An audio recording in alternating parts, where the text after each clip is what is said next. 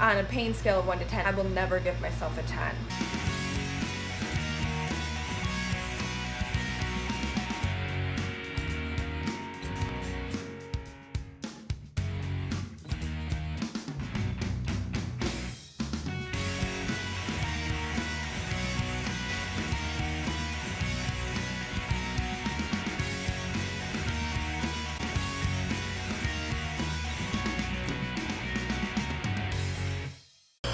Good morning! Hi everybody, Anna here. Just nebulizing and starting the day. Not sure what it holds, but boy am I hurting and sore. But it's all good. I filled my meds for the week, and surprisingly I actually got a fair amount of stuff done. I guess in regards to my business, like catching up some things that I wanted to do yesterday, and getting all of these done, because when I'm really not feeling well, I'll just not do them for the week, and I'll like put them in every day, every night. I'll do it for like the next day, and it's like late at night and I'm like, ah. So I'm really glad these are finished, and I did a lot of messaging on Facebook. I really wanted to go live on Facebook today because I need to, but I just was like, other than the fact that my hair is going bonkers, because let's be honest, I haven't washed it since tomorrow's my shower day, so let's not count the days, shall we? So I haven't done anything like that, but the thing about being in a ton of pain is there's a couple aspects to it. The first aspect is when you're in pain, like you have more energy. Like it's weird. Basically your adrenal glands just like give you this adrenaline because you have to like fight through the pain. So you have this extra boost going. So sometimes when I'm acting really well, or just really talkative and like doing a lot or whatever, my mom will ask me how I'm doing, and now she kind of knows, and I'll be like, I'm in so much pain, Mom, and she's like, yeah, I figured. I also do things to distract myself from the pain. So I will talk to people, and I will do other things just to distract myself, because it can get really bad. But it's not as bad today as I've had it. Like I've had worse pain.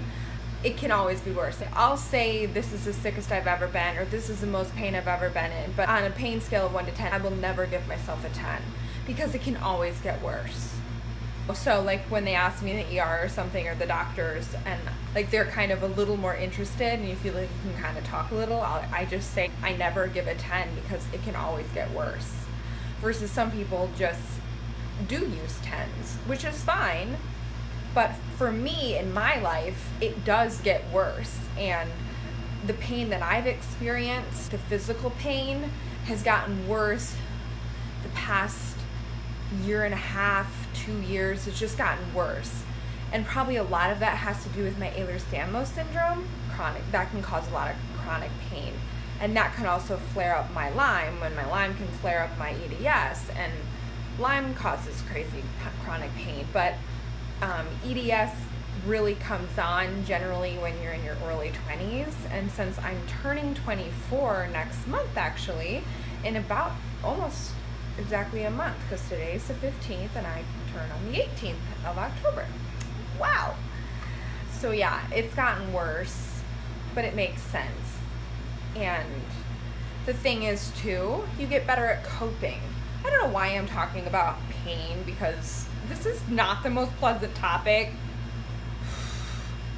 But you guys, I am so tired. I probably don't look that bad, but I've had a fever for most of the day, and it's just, I had a wonderful time yesterday, but it's just when I exert myself, I pay for it dearly. So I have to like weigh, is this gonna be worth it? And it was worth it. It's worth it. But I'm gonna be paying for it probably for at least the rest of the day, probably all day tomorrow, probably some into Monday. And I'm not sleeping well. That makes the pain worse. So I'm not sleeping because the pain is waking me up. And anyway, it's just kind of a snowball effect. Earlier, I was just slumping further and further and further and further and further into my bed, and more and more and more and more, because I couldn't. And then I'm like, okay, I'm gonna say hi to the people, and hi people. I'm trying to get my happy smiley Anna face. Sometimes it doesn't smile as well or joke as well, but that does not mean that it's not inside me. Okay? There's always something positive. I actually spoke to the radiology nurse.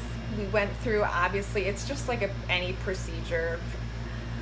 Unfortunately, I've done this many times.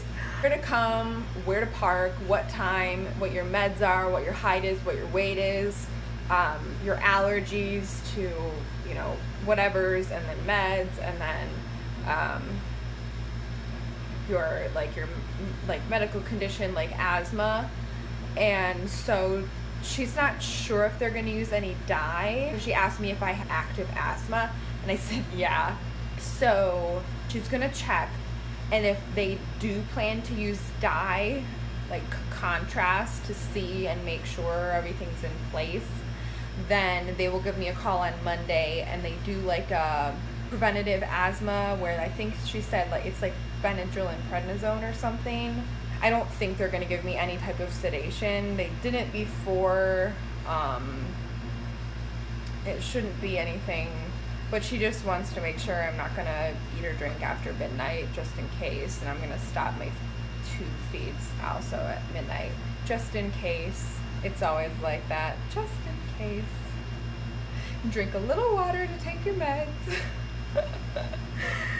Oh man, have I gone through this before? I think I need to rest the rest of the night. Then I'll have a little bit to eat. I'm really not hungry right now, but I do need to eat and not eat too late. This whole Miralax thing is hard to figure out. I'm hoping that with a few more days of doing it twice a day, this is only like my second day, so I'll do that, and then I'll get some food, noodles, and then I will hook up to my lactated ringer, and that will help me detox. I'll run that bolus, and then there is so much information that I just told you. My arm is like, can't even hold up the camera, and I can't do it with my left arm because my left side of my body is like super weak, and my left hand doesn't. It would probably drop the phone. It would drop you guys, and you would fall and crash and burn. So I really need to put my arm down, so I'm gonna have to say see you later.